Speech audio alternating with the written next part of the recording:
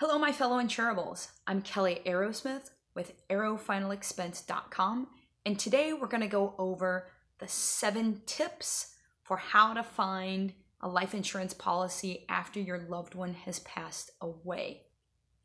And if you want to get the best tips, knowledge, and honest information about life insurance, please subscribe.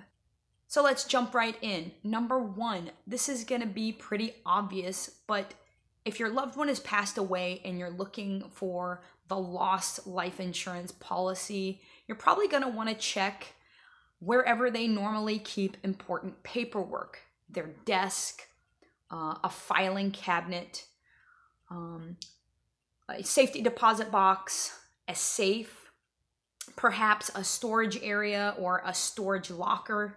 Also, if you can access your loved one's email, that is a great place to look for information about the life insurance, perhaps just the company that they may have had the policy through. Now, number 2, a great place to look if you have access to your loved one's banking information, whether that's online banking or somehow they still receive a paper statement. You can look through the statements for any kind of a withdrawal or a draft that may go to an insurance company. Number 3, this could be listed on their tax return. Number 4, you can contact your loved one's banker, financial advisor, or even an attorney to get information about a life insurance policy. Number 5, you can contact the state insurance commissioner's office.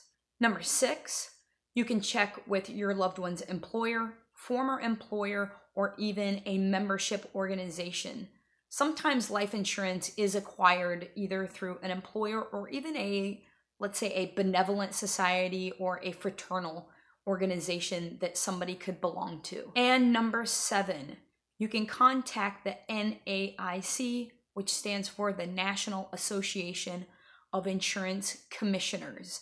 The NAIC does have a policy locator service on their website. Now, when using this policy locator service, you will have to have a certified copy of the death certificate in order to get information off of it to complete the search.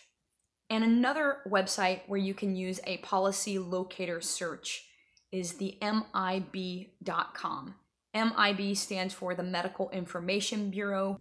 So finally, when you do find that policy and you know exactly which life insurance company your loved one had a policy through, you can always contact them directly to find out the steps to take to start that death claim and also all of the required documents they're going to need in order to complete that death claim. So there you have it, guys. I hope those tips help you and maybe shed a little bit of light about where you can find a policy or how you can locate a life insurance policy after your loved one has passed away. And if you have any questions about today's video or any other kind of life insurance questions, let me know down in the comments. And if you want to continue to get great information about life insurance, please like and subscribe, and I'll see you guys next time.